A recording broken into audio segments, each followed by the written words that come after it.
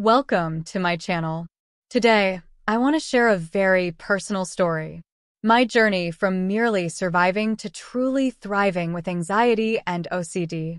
I hope that by sharing my experiences, I can inspire and help those who might be going through similar struggles.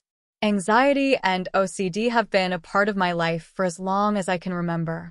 But it wasn't always easy to understand, manage, or even talk about. Let's start from the beginning. Growing up, I often felt overwhelmed by irrational fears and repetitive thoughts. Simple tasks became monumental challenges. At the time, I didn't have a name for what I was experiencing, I just knew something felt off. In school, my anxiety made social interactions and academic performance incredibly difficult. I was constantly worried about what others thought of me and feared failure at every turn. My OCD manifested in various ways: compulsive checking, counting, and a need for symmetry. These rituals were my way of managing anxiety, but they often took over my life. It wasn't until my late teens that I finally sought help. A turning point came when I spoke to a trusted teacher about my struggles. They encouraged me to seek professional help.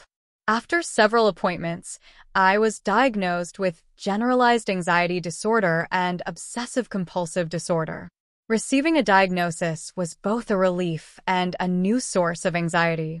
On one hand, I finally understood what I was dealing with. On the other, I now faced the challenge of learning how to manage these conditions.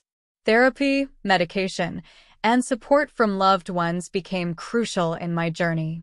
Over time, I developed coping strategies that helped me manage my anxiety and OCD. Here are a few that made a significant difference.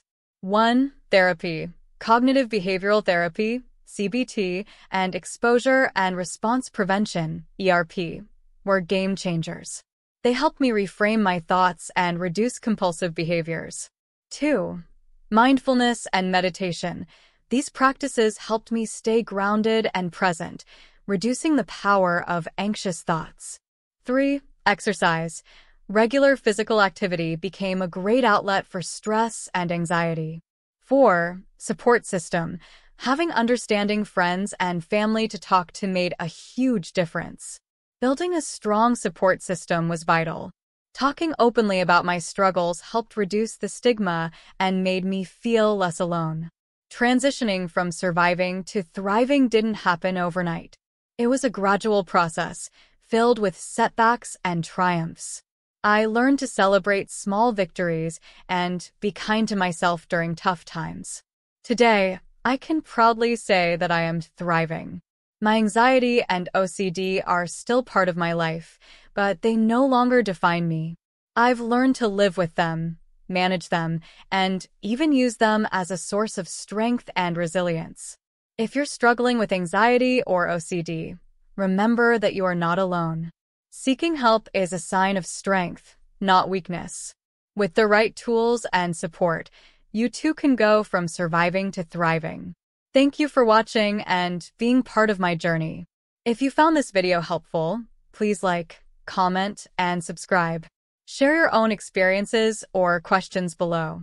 I'd love to hear from you.